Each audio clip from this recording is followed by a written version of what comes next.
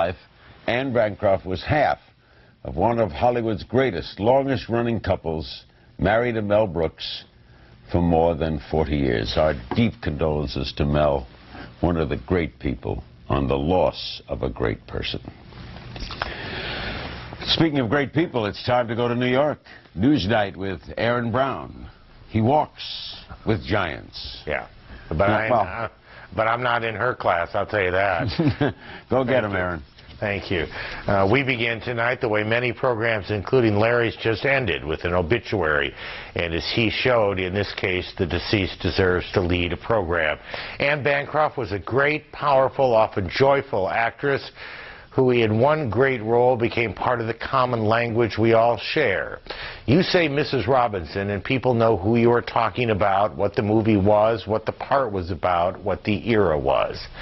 Anne Bancroft, Oscar winner, Tony winner, star, has died. Mrs. Robinson, you're trying to seduce me. Anne Bancroft was Mrs. Robinson, the elder woman to Dustin Hoffman's emerging young man in The Graduate. The movie, directed by Mike Nichols, was a classic, the role her most famous, but not the role she liked best. With all the good work I've done, some of it very good, she said, all people want to talk about is Mrs. Robinson. Nobody talks about the miracle worker. W-A-T-E-R. She won a Tony on Broadway and an Oscar for the film. She was Anne Sullivan in the story of Helen Keller, the miracle worker. More happens in her face in 10 seconds than happens in most women's faces in 10 years, said Arthur Penn, who directed her on Broadway. Born in the Bronx to Italian immigrant parents, she dreamed of being an actress in a time when just getting by was hard enough. But her mother encouraged her, and off to Hollywood she went. Anna Maria Luisa Italiano became first Anna Marno and then Anne Bancroft. I thought, she said, it sounded more dignified. Her film debut came in 1952, Don't Bother to Knock, a decade of supporting roles, then Broadway with the great Henry Fonda, Two for the Seesaw, for which she won a Tony. She was a dedicated actress and made it sound deceptively easy. It's getting up early and it's putting on wigs and, and learning lines and, most of it is that. I mean, there's very few moments in the day when you're really expressing yourself. She married Mel Brooks in 1964. I've never had so much pleasure being with another human being, she said after they first met, their son Maximilian born 8 years later. The two then co-starred in the farcical To Be or Not to Be. For a time, she turned down work in favor of family life, but the lure of the stage, the theater, the screen pulled her back.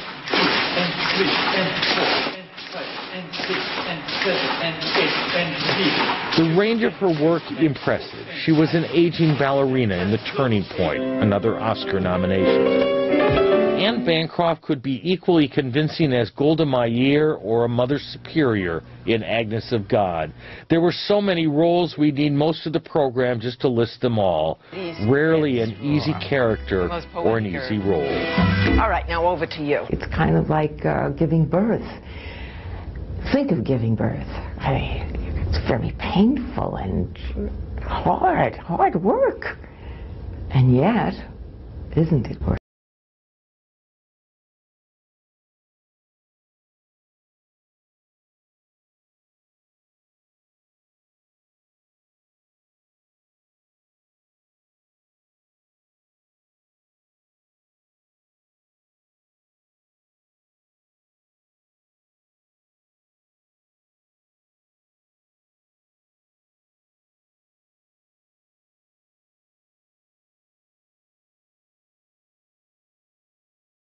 Of other news tonight, our reporting on identity theft continues, starting with some trash talk, if you will.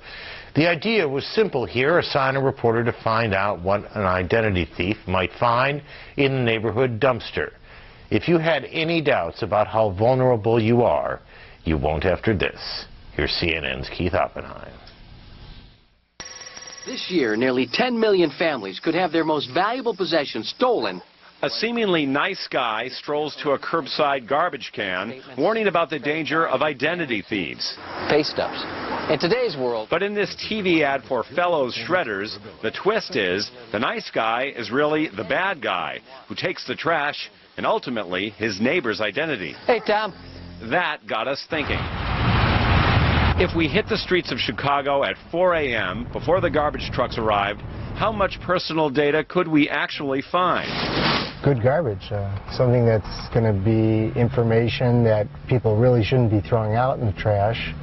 Perry Myers is a private detective in Chicago and expert on identity theft. He took us to places in the city to collect garbage that he thought would contain critical information. What you're doing here is not illegal, right? No, it's not illegal.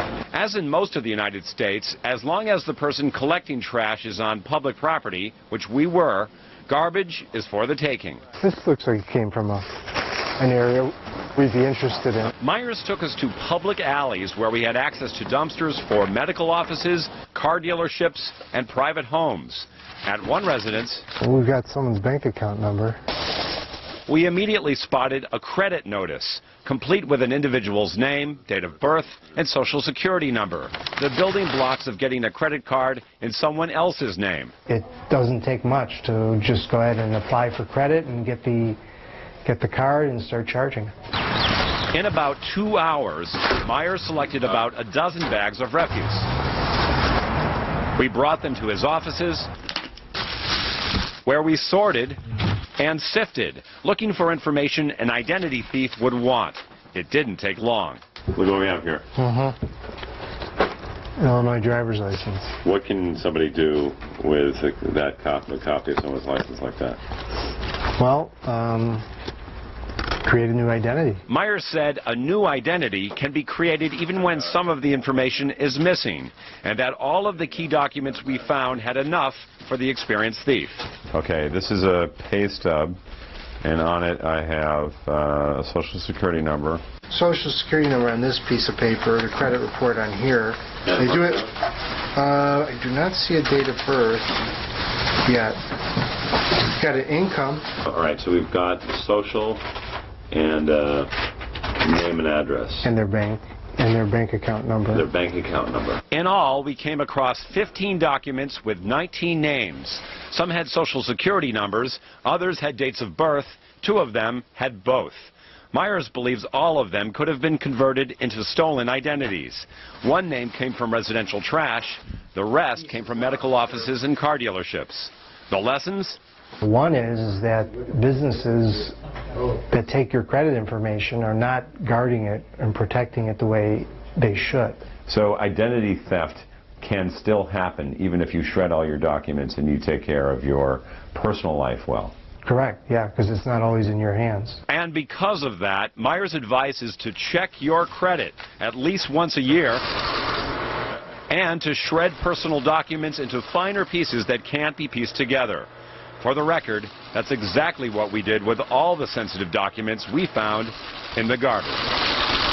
Keith Oppenheim, CNN, Chicago.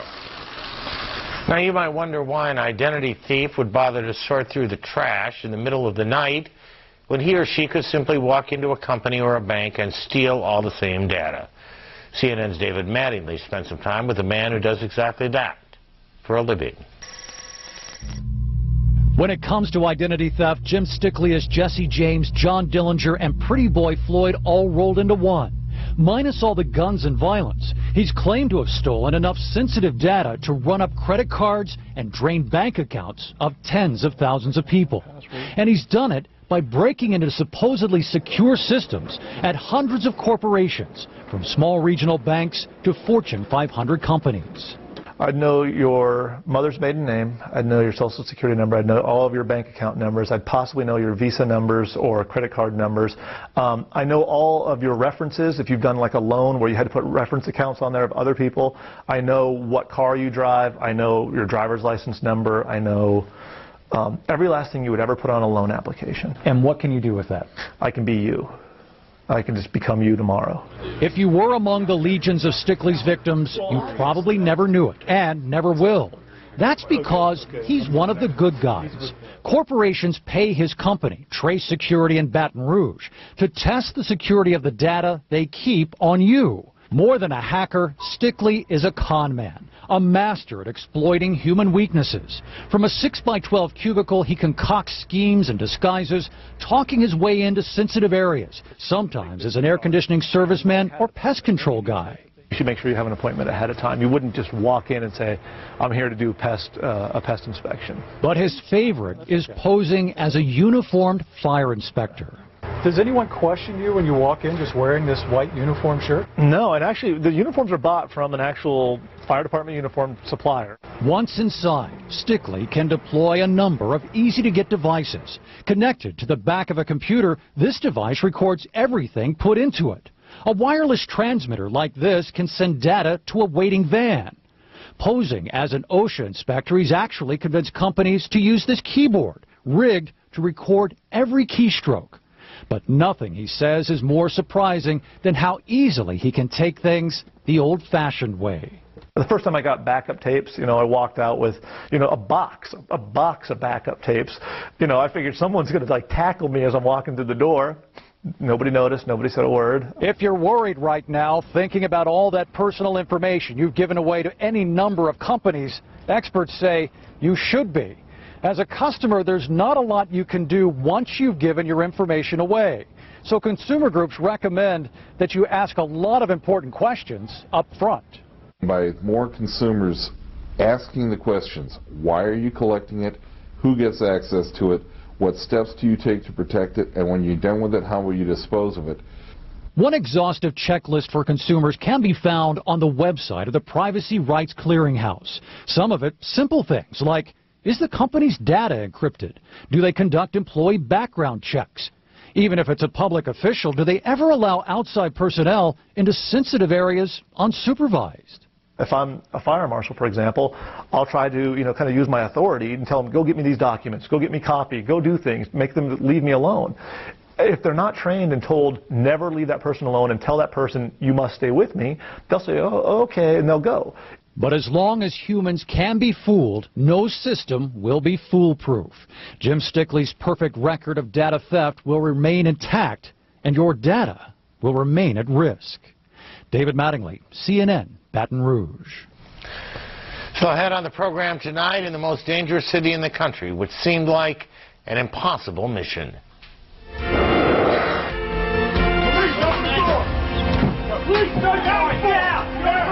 How the good guys got tough and made a huge dent in crime.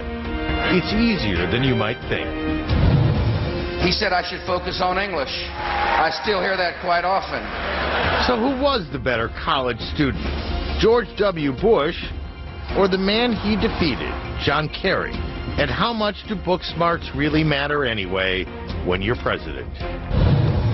People of my age, photography was a new kind of magic. More than half a century ago, he set out to make his mark as a photographer, and boy did he ever. So what made him put his cameras away for 30 years? From New York, where every story seems to take an unexpected turn, this is Newsnight.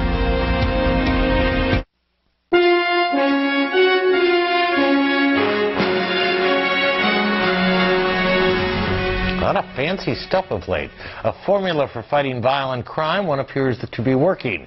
We'll have that story coming up in a moment or two, but about a quarter past the hour.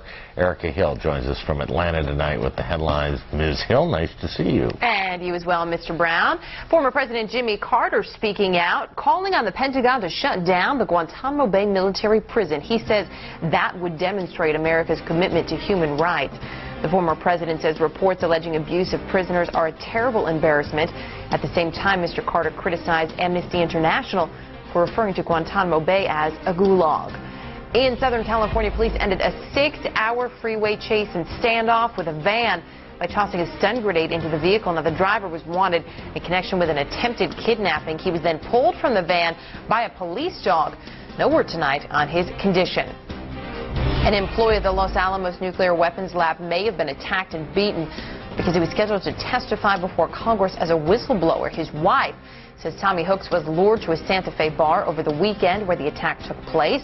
He was set to testify about alleged financial irregularities at the New Mexico lab. And California Judge Janice Rogers Brown, almost certain now to be confirmed by the Senate tomorrow to a seat on the U.S. Court of Appeals. Today, the Senate voted by a wide margin to end debate over her nomination and proceed with a confirmation vote. Her nomination had been held up by threats of a filibuster for 2 years. And that is the latest from Headline News. Aaron, back over to you. Erica, thank you. We'll check with you in half an hour. There is something that seems so painfully easy about this story, it's almost embarrassing to tell it. The way to reduce crime is to take the worst criminals off the street. That's the theory. Most of the worst criminals are actually known. There are warrants out for them. A program created by Congress a few years back gave the U.S. Marshal Service a mandate to find them, arrest them, and jail them, which is what's been going on in crime-ridden Camden, New Jersey, which isn't quite as crime-ridden anymore. Here's CNN's Deborah Fayrick. It begins at 4 in the morning. A warrant on a guy wanted for armed robbery. Police, open the door! Police, The suspect's not home. At midnight, he went gambling in Atlantic City. The manhunters will wait and get him later. Stand over here and keep your hands up and let her open the door. The Regional Fugitive Task Force is an elite team of U.S. Marshals. They have deputized police, sheriffs, prosecutors, and others who know the local areas very, very well. The kind of guys you're arresting, what have they done? Violent offenders, anything from aggravated assault, armed robbery, attempted murder, sexual assault. Since January, Camden, New Jersey, the most dangerous city in the nation last year, has been their combat zone. James Pelosis is New Jersey's U.S. Marshal. Even last summer, you had somebody who was raping people in broad daylight. Yes, there was a series of 4 rapes on one of the main streets in town. That is really brazen, the main streets. Yeah. But they thought they could get away with it. Yeah. Camden wasn't always this way. Oh, my goodness. Just ask Gwendolyn Faison, the city's 80-year-old mayor. When I arrived in Camden, Camden was the place to be. She spent 3/4 of her life here and remembers how it was before the shipbuilders and other industries pulled out. It was just a beautiful town. And then, unfortunately, in the 70s, when the riots came and all the unpleasant stuff. Edwin Figueroa was a rookie cop then. Now he's chief of police. Do you ever think that crime would reach the levels that it did here in Camden when you first began? When I first began, no, not really. Camden police made 10,000 arrests last year. The problem, it barely made a dent because police didn't have the manpower or training to go after the most violent fugitives. It's a frustration not only for me, it's a frustration for the police officers that are out on the street and the community, knowing that individuals have committed serious crimes and are not arrested. When the U.S. Marshals New York, New Jersey Fugitive Task Force was assigned here, the mayor was thrilled. We need all the help we can get. In 7 hours one morning, the fugitive hunters hit 10 locations. We're in. And rounded up 5 suspects. This one, an escaped convict. Yo, tell my mom, don't tell her where, just tell her they got me on Broadway. In just 5 months, these manhunters made 181 arrests, and crime in Camden dropped nearly 30%. It's one step at a time, one fugitive at a time, one street at a time. Even longtime residents like Sharon Miller feel a difference.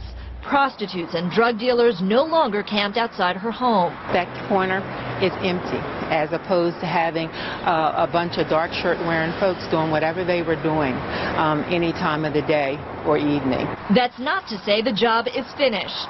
Do you still sometimes feel you're swimming upstream? No, I think we're going to get a handle on it. I really do. We had the bad guys on the run. And companies are coming back. The mayor's office lined with groundbreaking shovels to prove it. Are they concerned that it's not safe here? Well, evidently they know, even though we have had some problems, but they know that we're doing something about it. That's what's important. And it's working because crime has been reduced. Reduced enough to almost certainly take Camden off the nation's most dangerous list.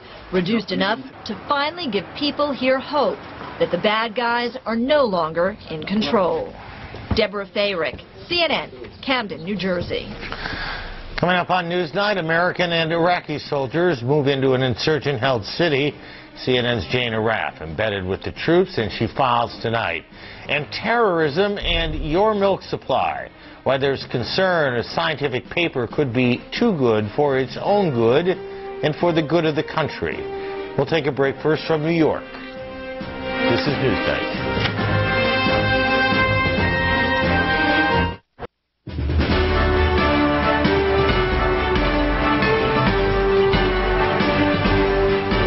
Seemingly endless violence in Iraq is taking its toll on American public opinion.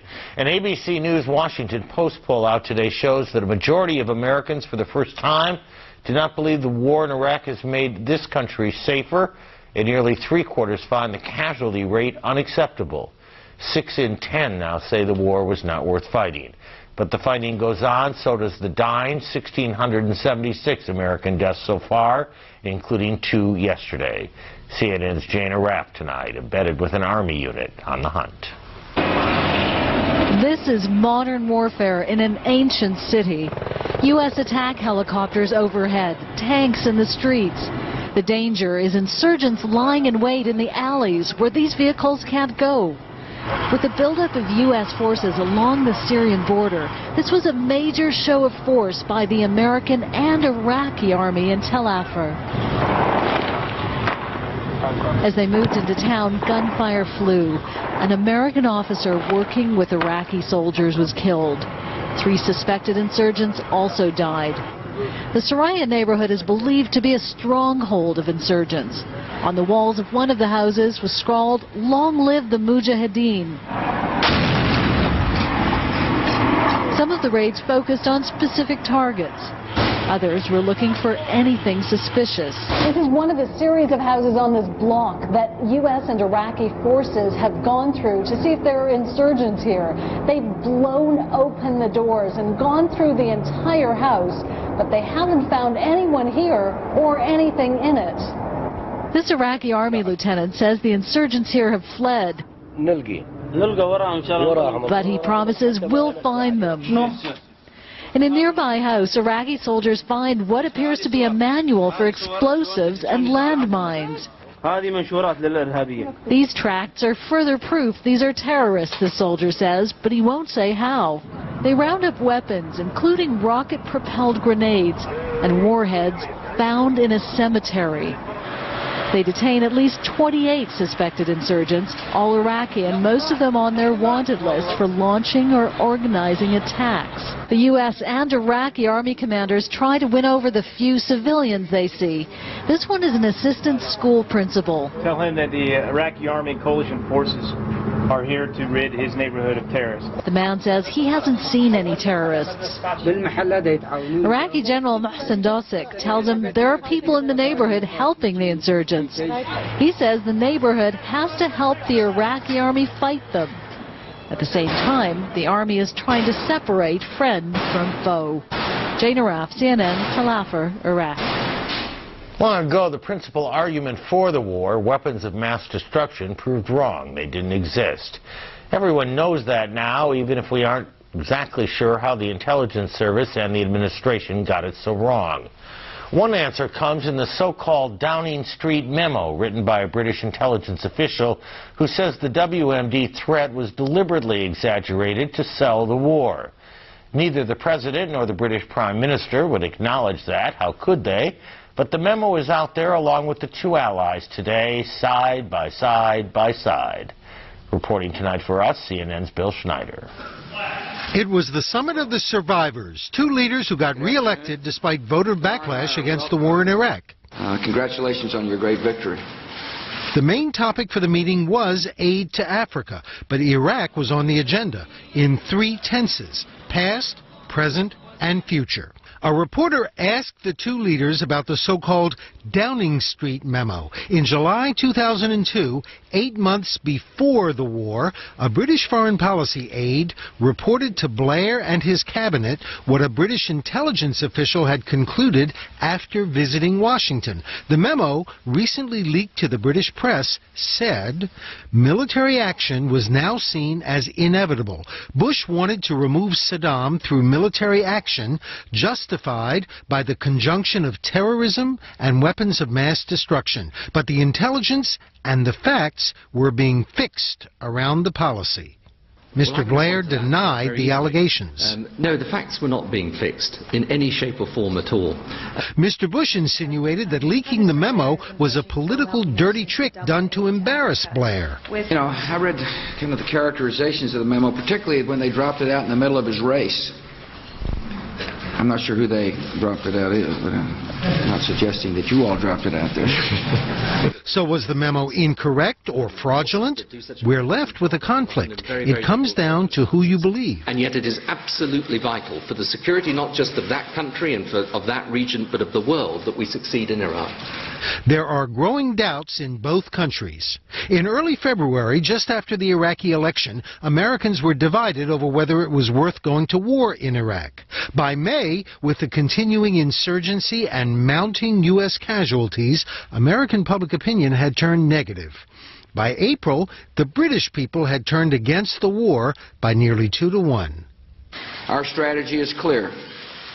We're training Iraqi forces so they can take the fight to the enemy, so they can defend their country. And then our troops will come home with the honor they have earned. The ranking Democrat on the Senate Foreign Relations Committee recently visited Iraq. He said Sunday on ABC's This Week, "We have to stop misleading the American public so we don't lose their confidence. Tell them it's going to take more time. Tell them it's able to be done, but tell them the truth." What's happening in Iraq, once again, seems elusive. In the past, at present, and in the future. Bill Schneider, CNN, Washington. A political story of sorts tonight. It turns out that John Kerry wasn't such a smarty pants after all. The Boston Globe reported today that Kerry's overall grade average at Yale was 76. That's a point lower than President Bush's. Grade point averages are overrated, I think, but then I'm a college dropout. Jeff Greenfield, on the other hand, has several degrees, and so he reports tonight on brains, grades, and the presidency.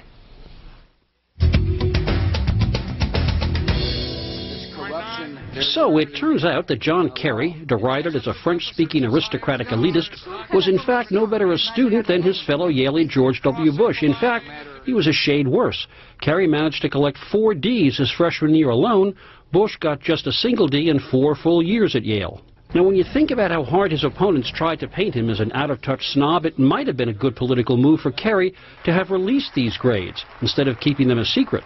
After all, look at the way George W. Bush, a third-generation skull-and-bones man at Yale, likes to paint himself as a regular guy by mocking his academic credentials. He said I should focus on English.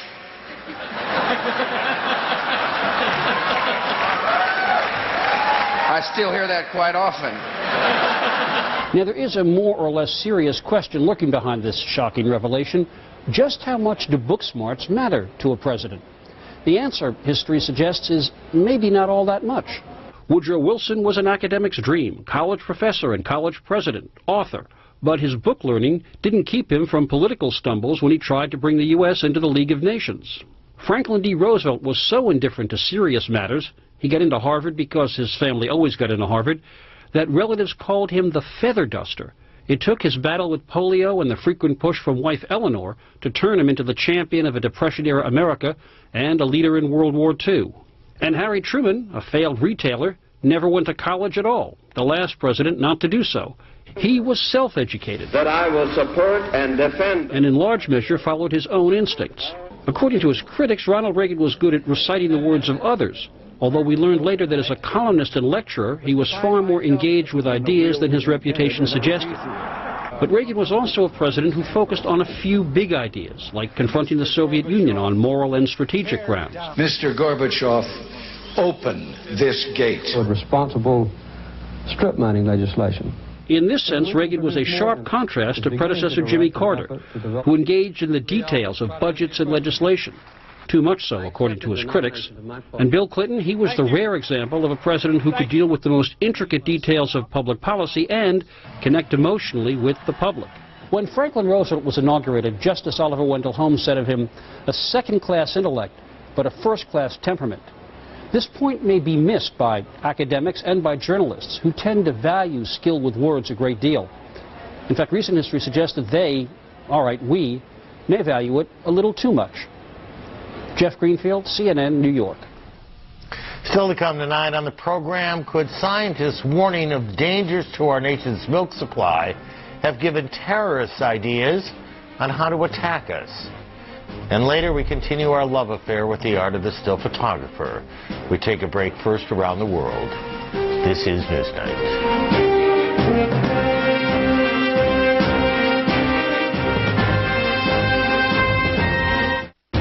Tonight's Market Roundup is brought to you by Bank of America. Higher standards.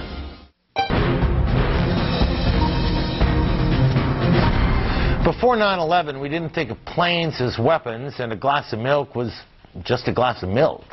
In the same way, a scientific research paper was just a scientific research paper and not a blueprint for terrorists to inflict death and destruction. But we live in the post-9/11 world. With our Security Watch tonight, CNN's Jean Meserve.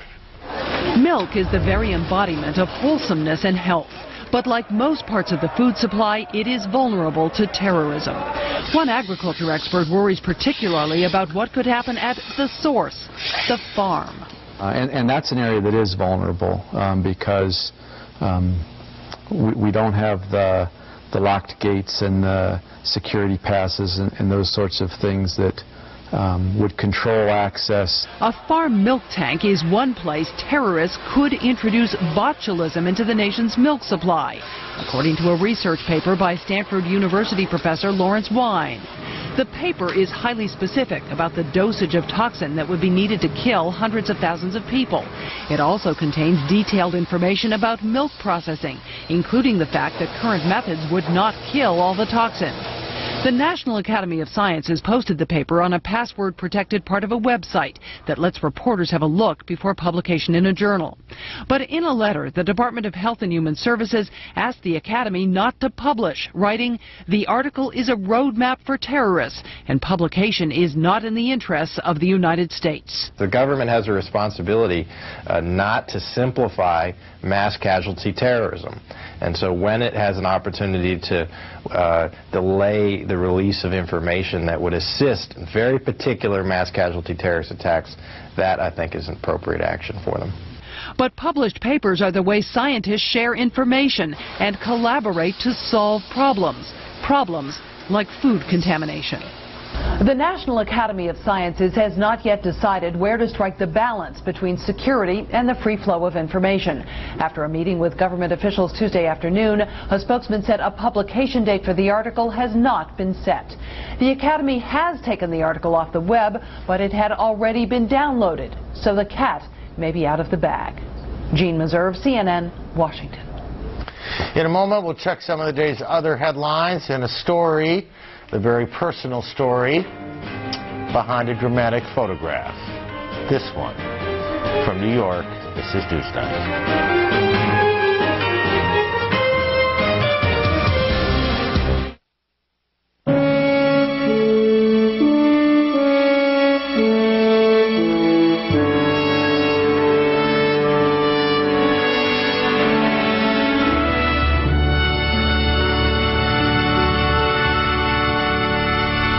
After devoting decades to the work of other photographers, a master returns to the viewfinder. But first, quarter to the hour, almost on the money, Erica. Just talk for another 9 seconds and you'll be there. I'll stall it out. Time for the headlines. Erica Hill's in Atlanta. Nice work, Eric. Thanks. We start off in Aruba, where 2 hotel security guards do remain in custody. They have not yet been charged, though, in the disappearance of 18-year-old American tourist Natalie Holloway. The men are due to appear in court on Wednesday. That's when a judge will decide if authorities have sufficient grounds to hold them. Searchers, meantime, continue to comb the island and surrounding waters for the high school senior. She vanished May 30th on a graduation trip with her classmates.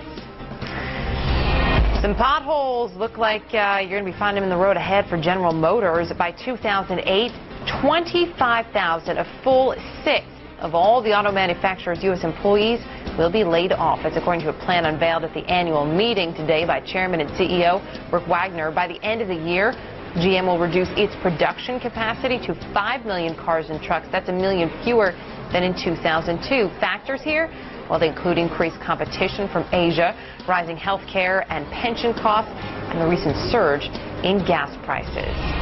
By inviting California Governor Arnold Schwarzenegger to give the commencement address on June 14th at Santa Monica College, also invited some criticism from many on campus. Schwarzenegger, who attended the college in the early 70s, has recently alienated some educators by pushing to raise tuition and curb faculty tenure. A faculty group claiming the governor has threatened academic freedom is planning to protest. Jurors in Michael Jackson's child molestation trial will resume their deliberations in the morning. They've now deliberated for a total of 14 hours over 3 days. Still no verdict. Jackson was not at the courthouse today. In fact, he's not required to be. The Reverend Jesse Jackson, however, his spiritual advisor, spoke to reporters on the singer's behalf. Michael's confidence in the jury and the process, the makeup of the jury, and his lawyers remains very strong. And those who support Michael support that process. Michael asked me to come be with him several times during this period. I just couldn't physically make it because of my own schedule, but I chose at this time, since he called, I suppose, Friday, to come and be with him this weekend and to pray with him and help fortify his faith and his confidence as he is in this crisis moment. In some sense, the jury has the fate, and Michael must have the faith in God and confidence in himself. Now, jurors are weighing 10 felony charges against Michael Jackson. That is the latest from Headline News at this hour. Aaron, have a great night. Thank you very much, Erica. See you tomorrow. John Zarkowski is proof that it's never too late to finish what you start. More than a half a century ago, he set out to make a name for himself as a photographer, but life, as it often does, took an unexpected turn. Instead, he became the curator of the Museum of Modern Art, and for nearly 30 years, his camera sat unused until he retired and picked up where he left off. On his 80th birthday, an exhibit of his photographs opened at the San Francisco Museum of Modern Art. It's now touring the country. It'll be in New York this fall. When I started, all young men and some young women were interested in photography. People of my age, photography was a new kind of magic. I went to the Museum of Modern Art in 1962 to take over the exhibition program and the collection. I certainly had no expectation at that time that I would be putting my life as a photographer on hold for 29 years. Now I'm terribly happy being back in my own original world, making photographs myself. When I look at the pictures on the wall, one might get the impression that when I was younger, I was more interested in the social life of my country, more interested in people, more interested in current happening. I suppose one might say by this time, in a sense, it's about my life as a photographer until now, which has a rather odd arc to it. It's my early career and my late career, but my middle career I haven't done yet. I've got some plans for that. Of course, the nature of my own life has changed. I live a different life. I get up and I look at my meadow and I look at my apple trees and I check my pond and my barn. And so these things are as intimate to me and as personal as the pictures that I made when I was younger and led a different life. I love that picture, and I remember making it one beautiful August afternoon, you know, soft, balmy, not hot, nice breeze coming down the hill from the meadow. And I looked at the ground glass and I thought it was terrific. Something was happening there that was just terrific. You know, you tremble to get the holder and the camera and the slide out before everything changes. A successful photograph has something in it that will seduce you, that will capture your attention and make you look at it and give you some kind of pleasure from looking at it. I've never gotten over thinking that there was some special kind of magic to it. And later, one comes to understand that beyond the magic, it's a way of trying to understand your life or confirm it or reassure yourself that the world is what you think it is, only better. What a great piece that was. Morning papers when we come back. Newsnight Photography is brought to you by the Document Company, Xerox, helping your business grow in unexpected ways.